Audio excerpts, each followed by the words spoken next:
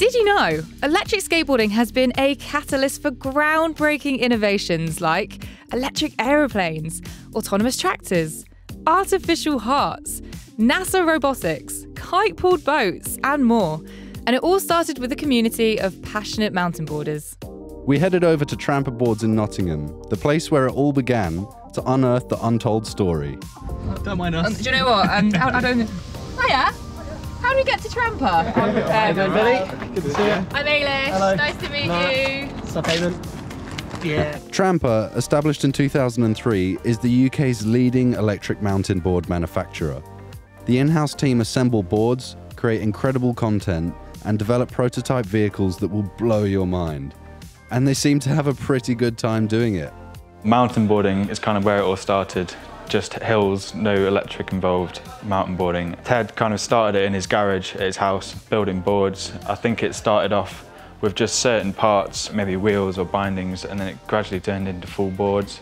Trampa's been kind of a leading brand in mountain boarding in the UK and around the world for probably the last 20 years or so now. Can you just fill me in on how this has essentially influenced the whole innovation of electric aeroplanes? Basically, the idea was to build a 1,000 watt-hour pack as a standalone unit, and you can do anything with that. So we designed a battery pack that is PCB based. So we basically have PCBs where a battery management system is incorporated, and we can actually clamp those cells in position. For all you non-tech heads, a printed circuit board, or PCB, supports and connects the vital components. Think of it like a skeleton. The components are the organs, and the electricity is the blood.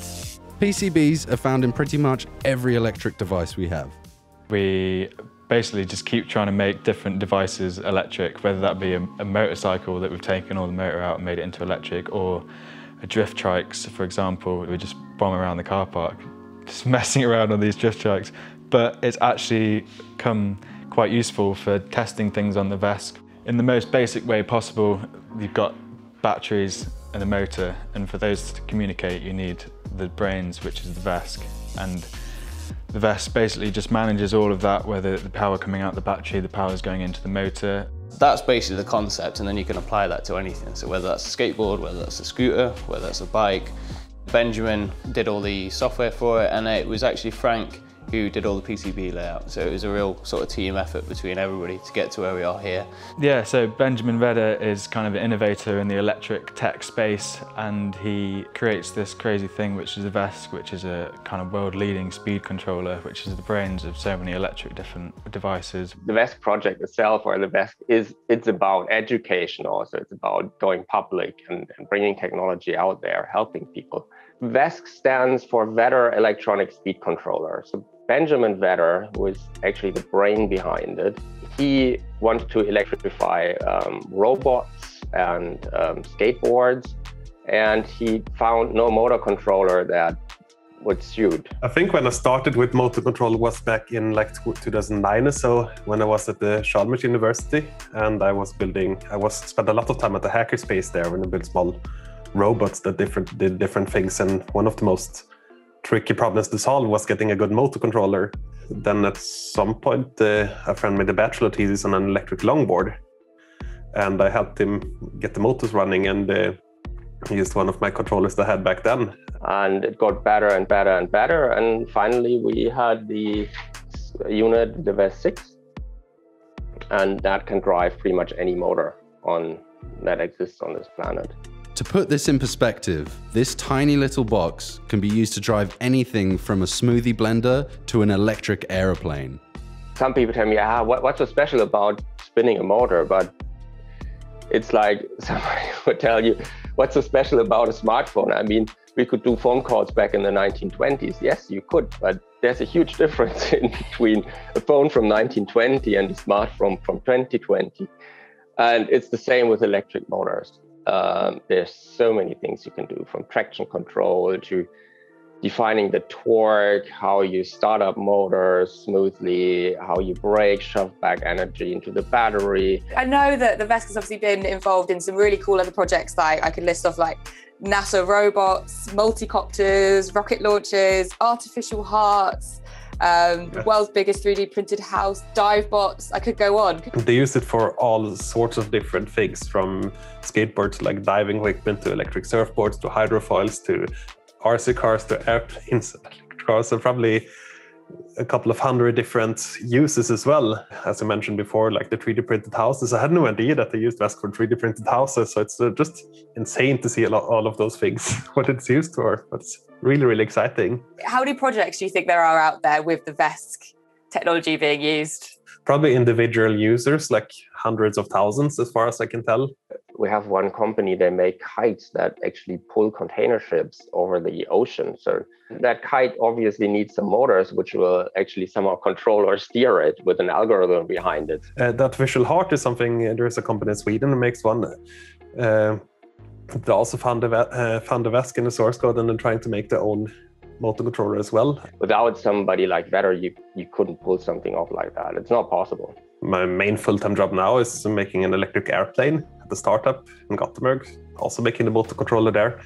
It's actually the one that sits on a table over there, the black box there. It's a 400 kilowatt version of the motor controller. The battery is there actually mainly for the longboards, but we use the same packs on the prototype rig for the plane as well. So this is for the mountain boards, you probably saw that. Yeah. And essentially, for the rig in the plane, we just have this top and bottom plate, and we make them bigger. So we have modules with like 6 of these in each module, and then we have 6 of those packs. We have 30 of those for each propeller. The range of the airplane will probably be around 400 kilometers, and some of that we need for the reserves. So if everything goes according to plan, and maybe in 2026 or so, we will have one version that works. But I think the challenging part in the plane is probably going to be the batteries and to bring that through certification. It has a lot of advantages that nobody sees yet. Advantages could be that pollution around airports, noise reduction, service is a lot less. It's super cheap to service an electric plane in comparison to service a turbine-driven plane. Probably 70% of all routes are short routes. If you guys nail this could change air travel as we know it. It's just the beginning. It's really exciting. And I think also the projects with Trampa are really exciting. I mean, those mount boards and longboards is so fun to ride them in the forest. So this is definitely one of the really exciting things. The Vesk wouldn't be what it is today without the open source community. What does that mean and why is it awesome? I'll let Frank give you the spiel. He wants the software to be open, so he doesn't want to create black boxes, which is quite important because the problem we face these days is that software somehow determines a lot of how we live, who we meet, how we vote. So we are influenced by software a lot, and it is in every portion of our life these days. And if these bits of software are black boxes, then I can swear or promise you that the end of democracy isn't far. It kind of evolved from when I released it. So the original intention with making it and releasing it, I had no clue that it would get to where it is now. Innovation is usually brought around because of warfare. So for example, when war comes around, we had the Land Rovers, instant coffee, duct tape, the internet that came around because of war, because of conflict. But the really lovely thing about this is innovation is happening because of pure passion. Yeah, that is really exciting. But I think probably one reason that it's like that is it's easier to get funding and get paid if you work for the military than if you do this. I mean, I think it would be nice if you can find a way for society to support those passion projects a bit more. Well, there you have it. That was just a snippet of the awesome innovations that are changing the future of electric mobility and the world as we know it. Trampa, Frank, and Vedder have only touched the surface on what's to come, and it's a really exciting space to watch. So brace yourselves, because you heard it here first. The future is electric.